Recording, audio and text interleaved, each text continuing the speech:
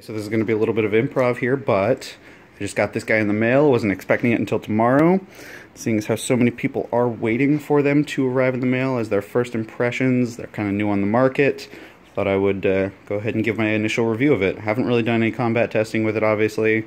Yeah, so this is the arming sword from Landsknecht Emporium. I probably messed that up, but I did my best.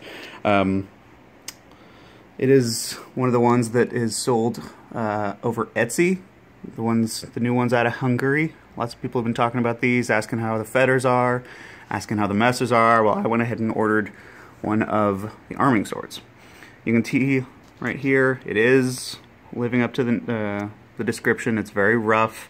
The metal isn't really highly polished. The leather is nice and just cheap metal. I think it's got a plywood core. Just simple, keeping costs nice and cheap.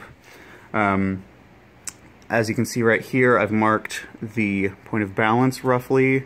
It's about 11 centimeters from the guard. Generally, it is fairly light, but it does feel good in the hands. As is kind of expected, it is a little bit rough, like in terms of how it holds, like how it feels in your hand. I'm thinking of sanding down these little parts of the crossguard right here because they are a little sharp, but generally speaking, I'm already very happy with it. It lives up to the weight and measurements that I was asking for. It is, I think, sparring safe. You can kind of see here, it has enough flex to it, just right there in the front third of the blade. The tip is mildly spatulated, so, and it is a nice flat tip, but that being said, might still need a little bit of modification. Maybe put like a tip on it or something like that. Always easy to do. Beyond that, this is just kind of an initial review, so I mean, I guess packaging as well, people always want to know about that.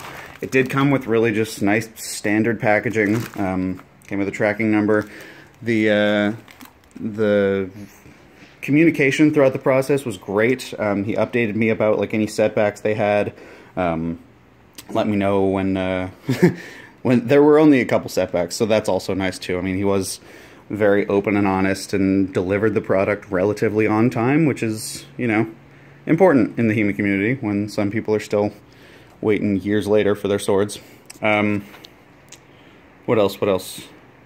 Yeah.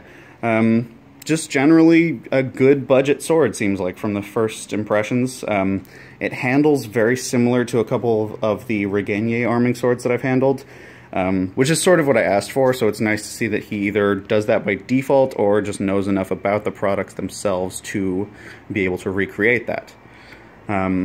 I probably will do a follow-up video sometime in the coming months once I figure out how to really destroy this thing.